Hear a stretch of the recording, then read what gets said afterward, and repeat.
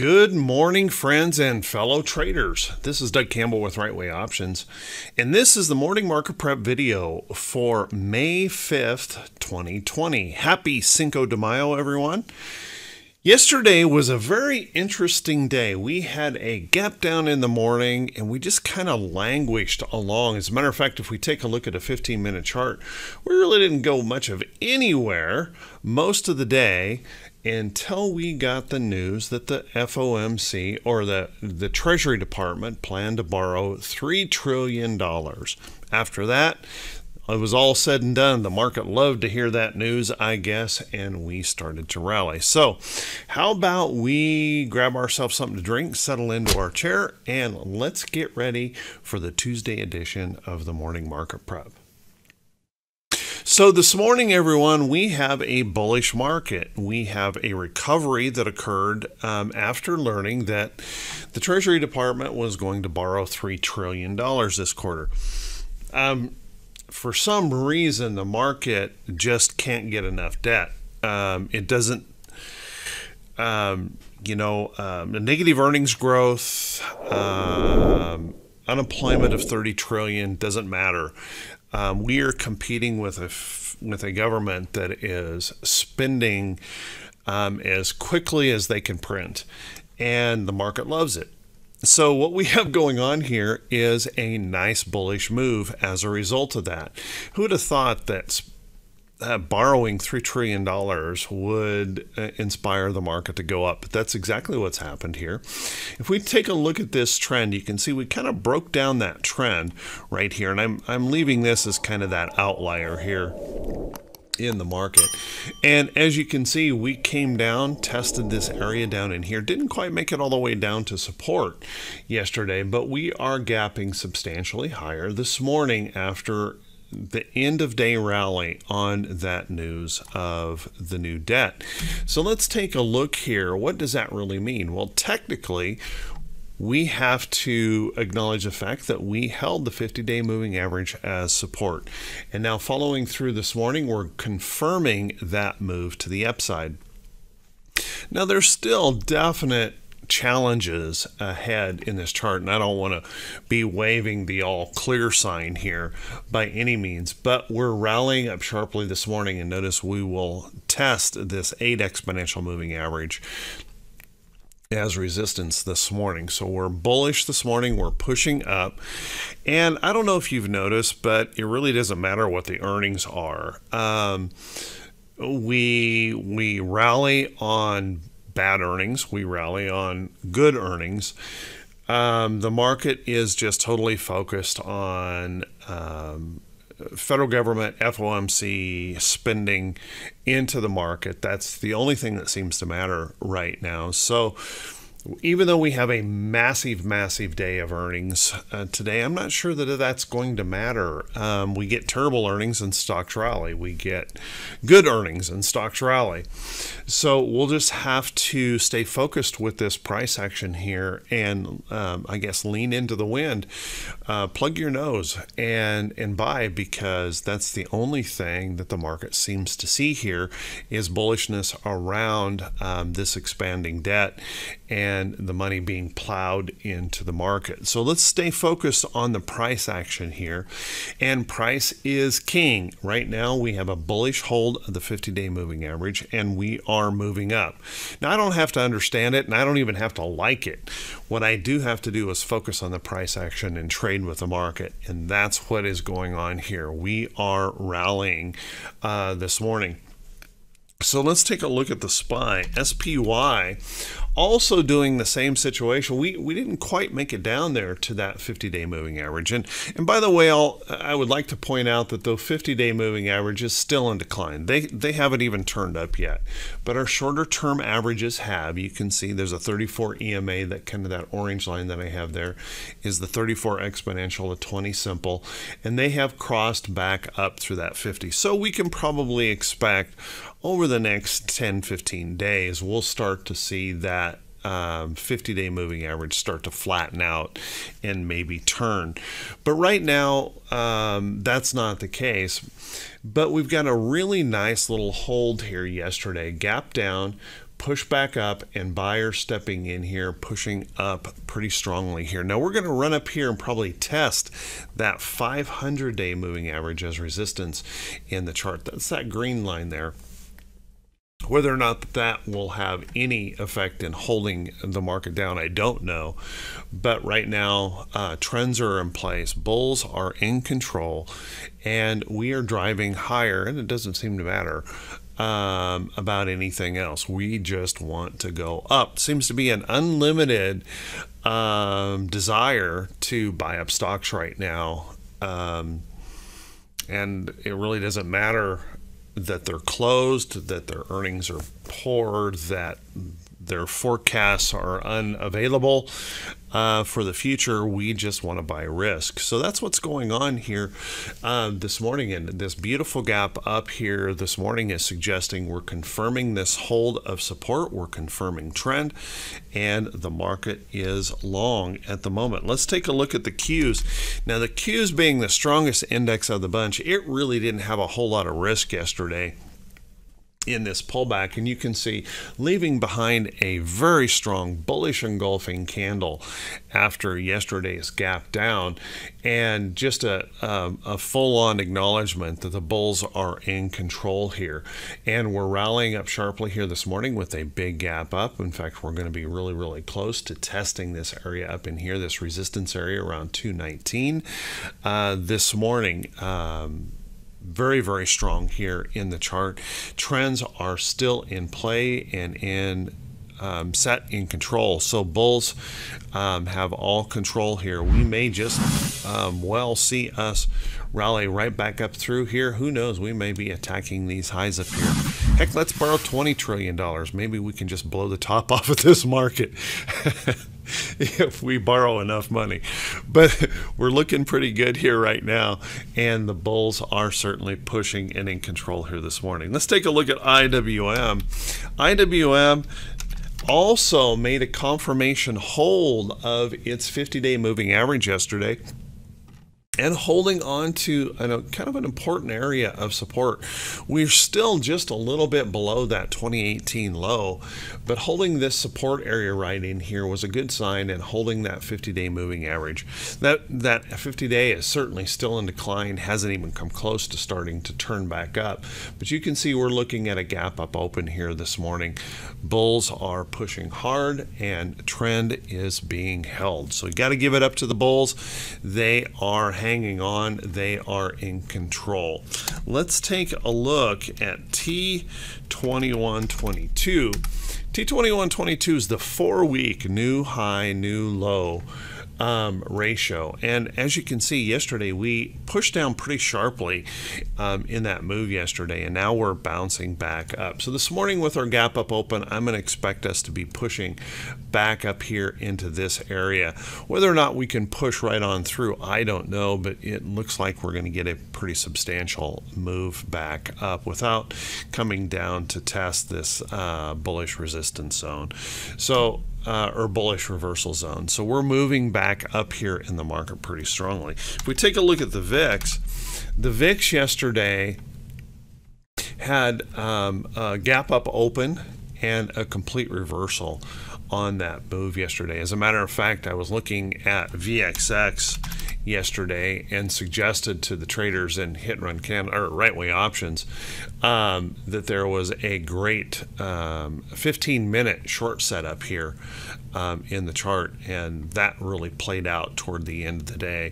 That 15-minute short worked really well. So bulls are in control here, and you can see even though we've gapped back above that 50-day moving average, this morning we're gapping back below that, and this will constitute a failure of that 50-day moving average on VXX.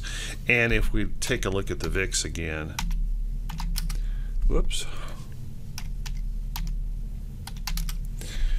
we have that failure over here of that 50, and we have a confirmed lower high now in the VIX following the trend lower. So as we move on down here, fear dropping out of the market, doesn't seem to matter. We just want to go up. So let's take a look at our economic calendar today and see what's going on in our economic calendar. If we take a look here on that economic calendar, we have a couple things that could move us around. But you know, one of the things that we've been learning here lately is it doesn't matter. It doesn't matter that we have 30 million people unemployed. It doesn't matter if housing sales are off. It doesn't matter if manufacturing has declined. We're going up. So we have international trade in goods today. They're expecting a pretty poor number there this morning, but I'm not sure that's going to matter. And the ISM non-manufacturing has never been one of those big numbers to really move the market around. We have 3 Fed speakers today that we might want to keep an eye on. Hey, if they come out and say, hey, let's keep spending, let's keep borrowing, that kind of thing, maybe the market just rallies all that much more. So let's watch and keep an eye on those. Truth of the matter is we probably won't learn anything new from them, but we always want to pay attention to those Fed speakers when they're out there speaking. Keep in mind, we still have to get past this really big number here on Friday. That's that employment situation number. And perhaps the market will wise up to that here in a bit and say, oh, wait a minute, that's coming. Maybe we ought to take a breath here. I don't know, but we'll want to watch that closely as we progress toward the end of the week. Let's take a look at our earnings calendar. We have a massive day of earnings today, and it's only going to get stronger as the week goes on. Today, nearly 375 companies reporting earnings. But once again, I don't think it matters because we report horrible earnings, negative earnings growth, and the market rallies. What's happened is analysts have lowered the targets so much, companies are beating those targets, and no one's paying attention to the fact that we have negative earnings growth. Doesn't matter, we're going higher. We're valuing these companies up even though their earnings are in decline. But that being said, we have a lot of things to report today that we might want to pay attention to. Newmont Mining is reporting today, and it looks like it is pricing about where it closed, at least at the moment right now.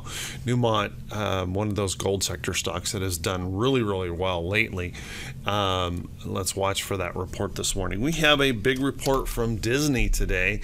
Disney will be reporting, and looks like it is indicated to open about where it closed at the moment. ATVI, some of these gamer stocks have done extremely well here, and have benefited from the coronavirus as everybody buying up games and having activities while they stayed at home.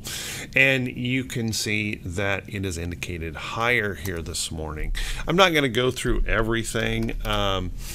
Everything that I see as a potential because we'd run out of time. There's so many companies reporting today. Alaska Air, here's a great example. Airplanes not flying, no income. They're getting massive government funding, and we're going to gap up this morning with airlines. AGN also looking bullish here this morning, holding in there pretty well. Healthcare hanging in pretty nice during these events. We've got really good price action signals here in a lot of oil stocks. Devon, as you can see, I've got marked up here, holding a great little trend and holding at price support. Let me move this line, holding at price support. So if you are looking for a potential entry into a trade, you might want to look at some of the oil sector stocks that are looking really, really good. And I'll talk about that in just a little bit. But you can see Devon looking to move higher this morning, and I expect we're going to see that across a lot of the oil sector stocks this morning. Take a look at Dominion. It is reporting today. No report so far. DD is also reporting today. It is gapping up this morning, holding into a very nice trend, as you can see, and showing bullishness here this morning. So nice move on that. EA, Electronic Arts, also gapping up this morning, breaking out, as a matter of fact. Not all-time highs, but a beautiful breakout here in that chart. EA looking very, very strong. Take a look at KGC. KGC looks like it's going to gap slightly lower here this morning. We have OXY, another oil sector stock, gapping substantially higher this morning, holding into a beautiful trend and gapping on up this morning. How about Cake? Cake gapping up this morning. Restaurants, though they've been closed, though they've not been making any money, gapping up this morning. So there you go. How about Wayfair? Now, Wayfair's had a huge benefit from everything going on in the market, and you can see Wayfair has been doing a beautiful job. And I've got a price alert on this chart. Beautiful bullish candle yesterday. Looks like it is pushing back just a little bit this morning, and I think that's probably a good thing. This rally is so strong. I think a little more rest or consolidation up in here makes some sense. Holding above this support, proving that there might be some great opportunity here in Wayfair once it kind of finishes this consolidation move up here. How about Mattel? Mattel moving up off of these lows. You can see we've got this really slight trend up. Don't see a report here this morning just yet that's moving it higher, but looking pretty decent so far today in its hold. How about TripAdvisor? Well, these companies obviously can't be doing very well with all of travel being basically shut down, but hey, we're rallying and we're going to gap up here this morning on TripAdvisor. Go figure, right?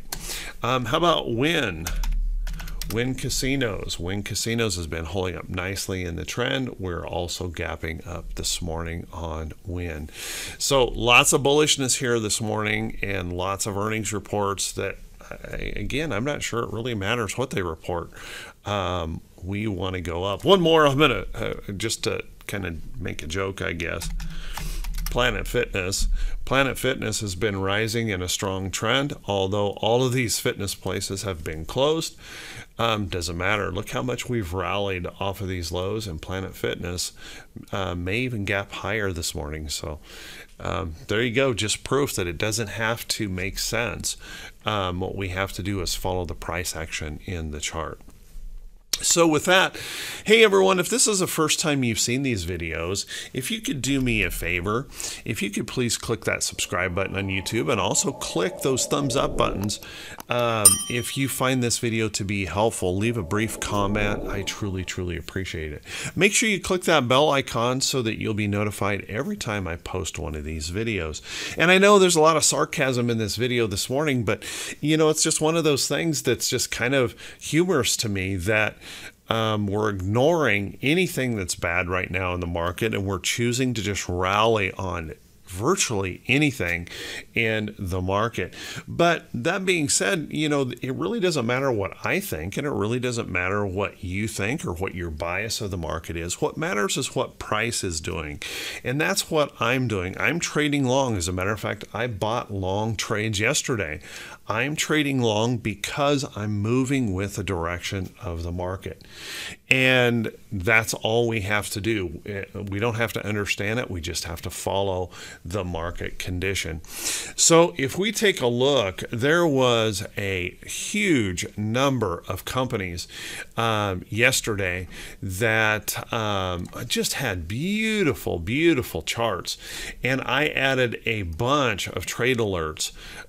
So stocks that could be setting up. Let's take a look. Humana, beautiful breakout. This is a really steep rally, but healthcare's been looking good. Humana looking good, holding this price support in here, showing some bullishness. Very nice looking chart. You've already seen that chart of Wayfair that I placed an alert on. That's looking good. How about Weight Watchers? Weight Watchers rallying up nicely, holding support levels. You can see I've got a price alert on this chart, and it looks like Weight Watchers is looking to move higher this morning. Keep an eye on that. Looking very, very good here. NLOK, a beautiful consolidation here over toward the trend. breaking through this resistance right here and holding it as support. And now we have this gap above that could maybe be filled. Keep an eye on that chart. Beautiful chart. CIEN, also gorgeous chart, breaking through resistance. Look at this, blue sky highs up here. Breaking through this resistance, holding as support. I'm watching this area in here. If CIEN can pop out and hold this trend. How about O'Reilly? O'Reilly looking very good. Beautiful upside trend.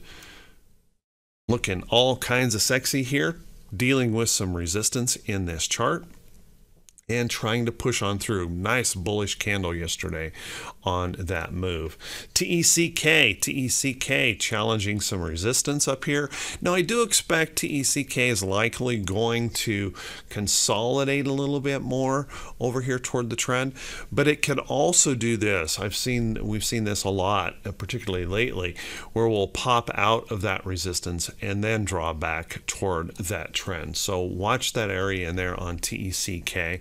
Home Depot, beautiful potential setup. Home Depot running up its trend, looking good, breaking through resistance levels, holding them as support, and now showing bullishness. And looks like Home Depot gapping a little bit higher this morning, moving on up.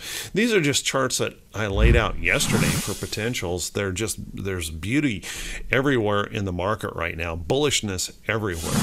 As you can see, Microsoft, nice bullish candle yesterday, popping up, chance of this breaking out. As a matter of fact, it's going to gap above that little resistance here in the chart. Microsoft going higher this morning. Visa looking very, very good. You can see Visa having pulled back, looking good. Strong bullish candle yesterday, gapping higher this morning, gapping above my alert and showing bullishness. Now you do want to recognize this resistance up here, but Visa looking good. How about Valero Energy? Valero, incredible bullish engulfing candle yesterday after its pullback into trend, holding this price support. Bulls are everywhere, and we're gapping up this morning.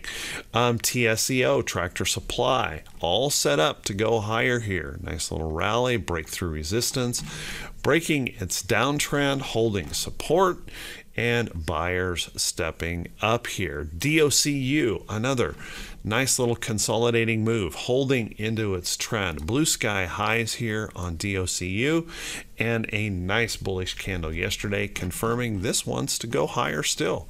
How about X I bought yesterday. US Steel, and bought it right in here. Beautiful, beautiful move yesterday, just really, really strong, pushing on higher, and it looks like it is moving on up yet this morning. US Steel looking very, very good. eBay looking great. Beautiful breakout here, holding that support.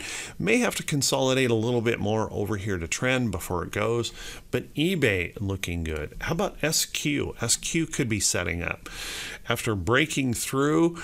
It's a little bit shaky on its trend here, but you can see gapping higher this morning right into my alert area.